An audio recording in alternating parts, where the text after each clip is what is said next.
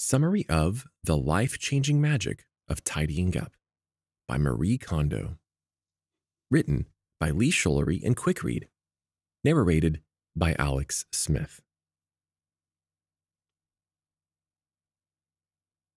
Introduction. Despite attempting to tidy up, do you find your house still accumulating papers, clothing, and just junk? How do you know when it's time to declutter your home? Perhaps you have a closet filled with clothing that once served a purpose, that now just sits and collects dust. Luckily, Marie Kondo, a Japanese cleaning consultant, wrote a book to help teach you the secrets of tidying up. You'll learn the tips and techniques of a tidying guru and teach you how to tidy up just once in your life. While other methods teach you to take a room-by-room approach, Marie Kondo instead implements a category-by-category method, which is both less daunting and creates lasting effects meant to last a lifetime. Truly, none of Marie's clients have relapsed, and she has a months-long waiting list. With tips like learning how to give your house and possessions gratitude, you can learn which items spark joy and which items don't. Learn how to clear your clutter and visualize your ideal living space. You'll soon see the magic of how tidying up can declutter not only your home, but your mind and body as well.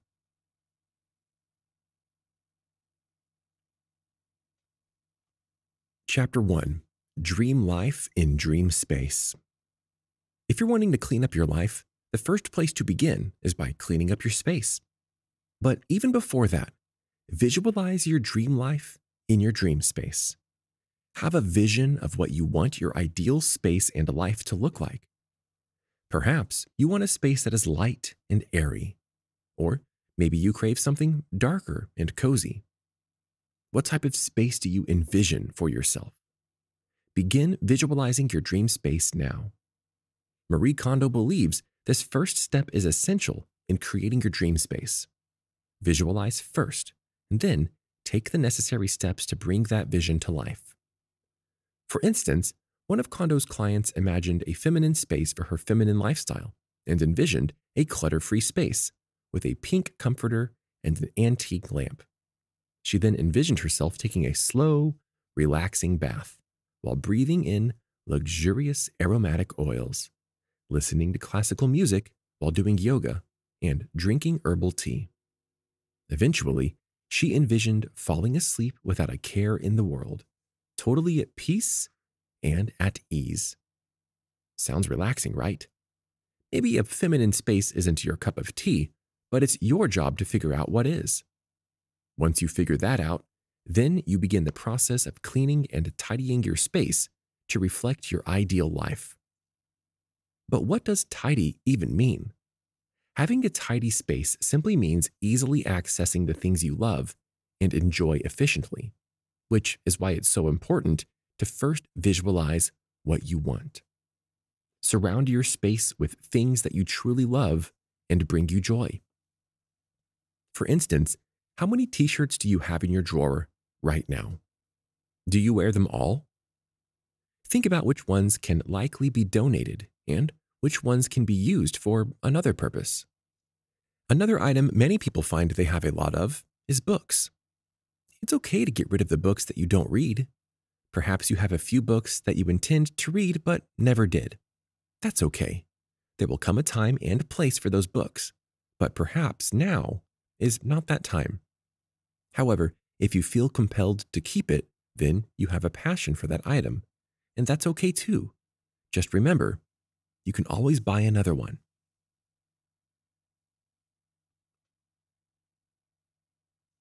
Chapter 2.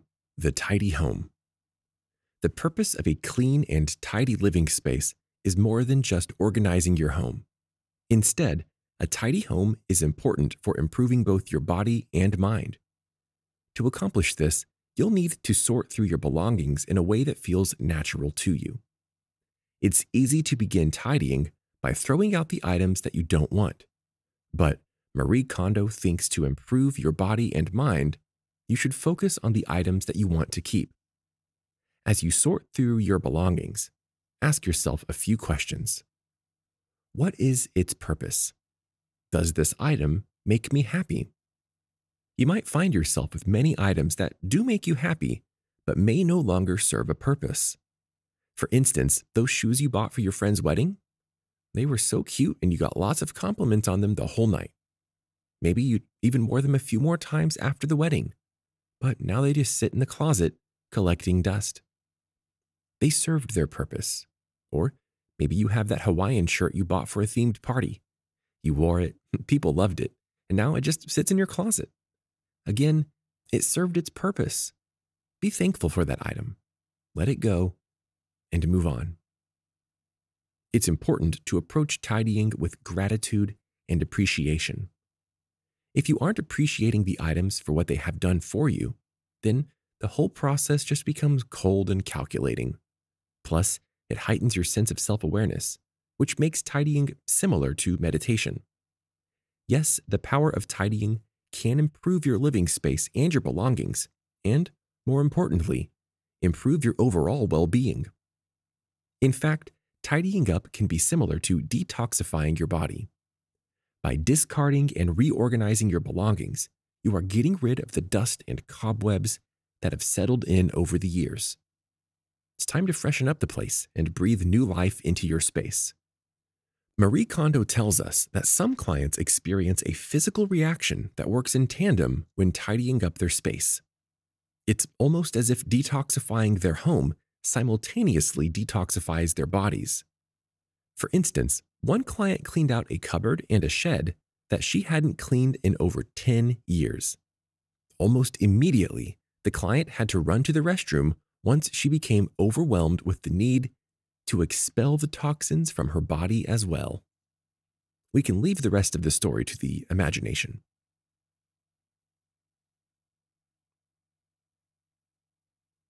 Chapter 3. Gain clarity. What if I told you that tidying up can help you gain clarity about your future? Tidying up your space certainly serves more than one purpose, but first, you need to get your past in order. For instance, how many times have you done the annual cleanup of your house and you stumbled upon an item you loved but forgot you had? Using these items from your past can help guide your future.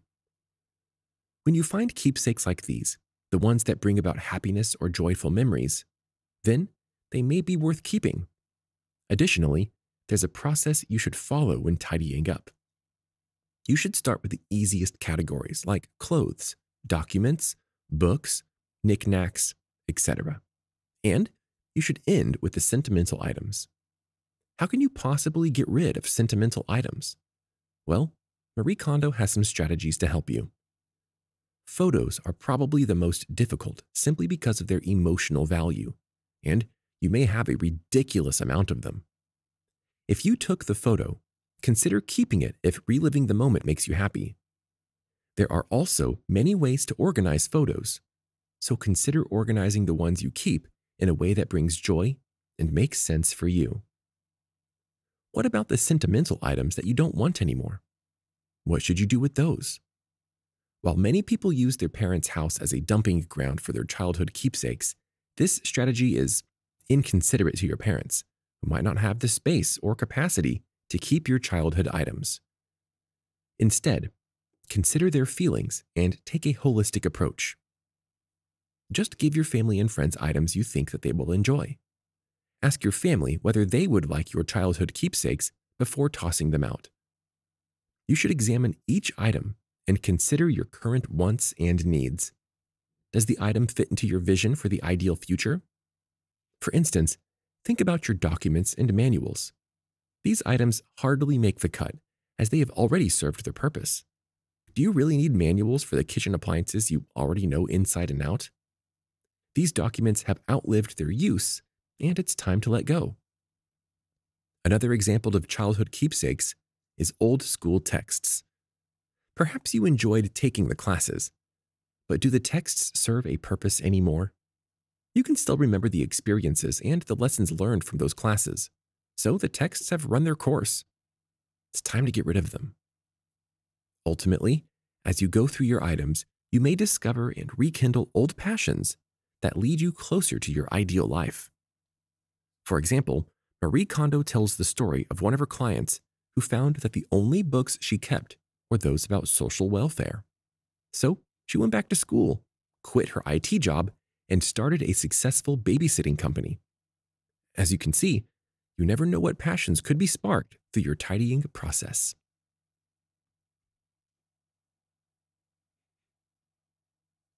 Chapter 4. Neatly Organized. Once you begin tidying up, you might notice a change not just in your home, but within yourself. When you create a comfortable and refreshing living space and surround yourself with items you enjoy, you become happier and invigorated. Even more, you become more likely to take action in your life. It might sound incredible, but changing the way you tidy your home can have a profound effect on your ability to take action. For many of Kondo's clients, the act of tidying up is typically the first step in gaining control of their lives. When it comes to organizing, strive for simplicity and pleasant visual order.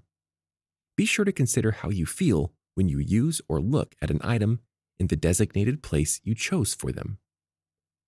We'll start with your closet and wardrobe. Organizing your clothes in a way that makes you happy and looks good to you. You want to make your closet visually appealing to you.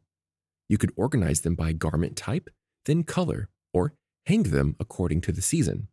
There is no wrong way to organize your closet, as long as the organization brings you joy and looks great to you.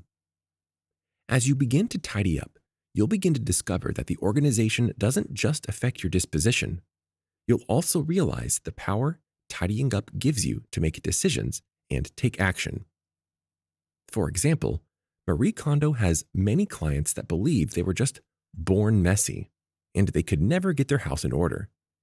Kondo advises those clients to stop with the self-deprecating thoughts and begin believing that they could keep a tidy home. She wanted them to continue visualizing their ideal space.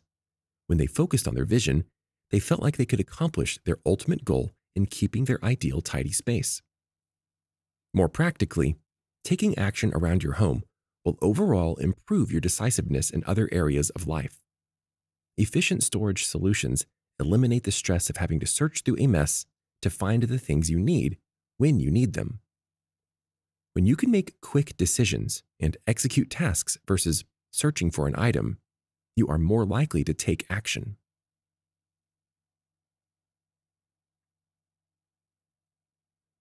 Chapter 5. Tidy Once. If you're sitting here thinking about all of the things in your house and become overwhelmed with the thought of going through each item, don't worry, you're not alone. Tidying up is a daunting and exhaustive task, but it's necessary to change your mindset and think of your tidying journey as a fresh, new start. Once you visualize the space, keep your vision in mind, and then tidy up just once. That's right, once. If you imagine tidying up your house as a special event, like a wedding, you'll begin to realize that tidying serves as a changing point in your life. Similar to how a wedding changes your life, so will tidying up. You will free up your space and create the clean slate you need to move forward towards your ideal life. Like marriage, it won't be easy. In fact, it will take an average of 6 months to tidy up your space. Throughout your project, Marie Kondo suggests you approach your house and belongings with respect. Communicate with them, clarify your relationship to the items, and you will gain a better sense of what you truly want and what is ready to be discarded. Communicating and respecting your items will make the process more natural and less calculating. When Marie works in a client's home, she treats the place as a shrine. She kneels on the floor out of respect and offers a silent greeting to the home. Even her clothing is a symbol of respect for the home, as she typically wears a dress and blazer upon meeting the house. Tidying is a one-time project, which makes it an exhaustive one. Therefore, your relationship with your space becomes important, and you should take the time to develop a daily relationship with your home and possessions. When Marie Kondo enters her home, for example, she removes her shoes and gives thanks to them for their work. She then greets her house and carefully places each item from her bag in their designated places. Every object has a place.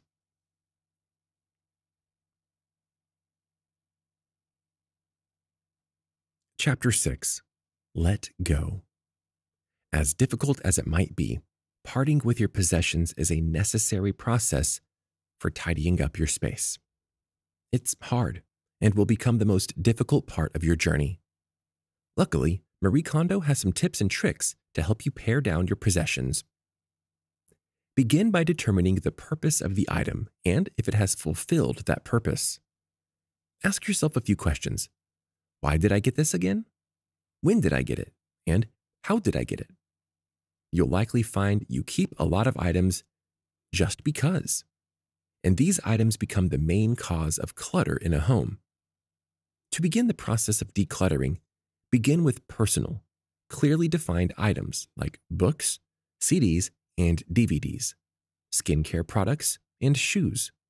Then work your way up to more general items like kitchen supplies, household supplies, etc.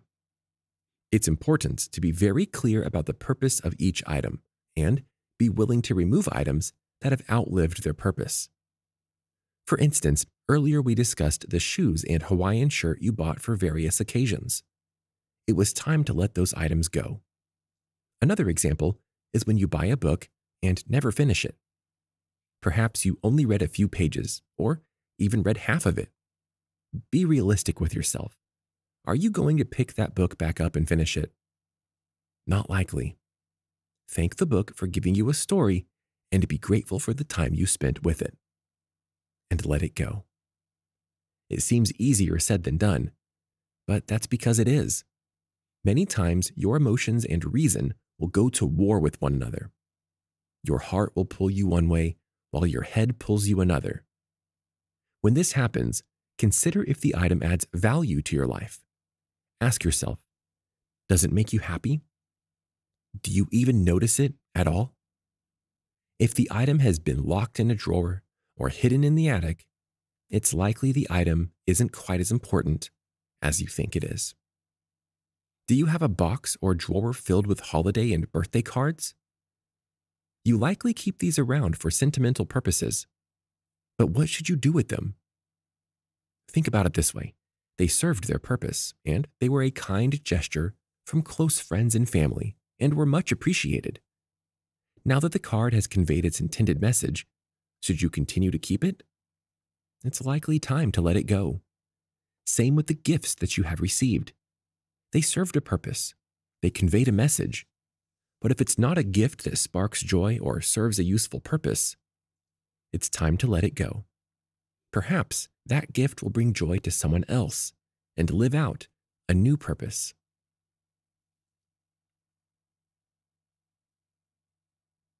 Final summary. Decluttering your life and cutting out the unnecessary gets you closer to your goal of living in an ideal living space and living out your ideal life.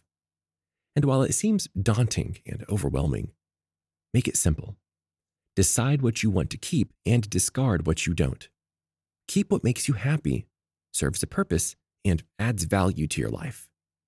Discard the items that don't make you happy. Don't we do this in our lives already? It's time to apply these principles to the items in your home. Dig deep within yourself and determine what you want out of your living space. Visualize your ideal space and take action that will lead you to bring that vision into reality. Once you tidy up your home, consider tidying up your life and improving your lifestyle.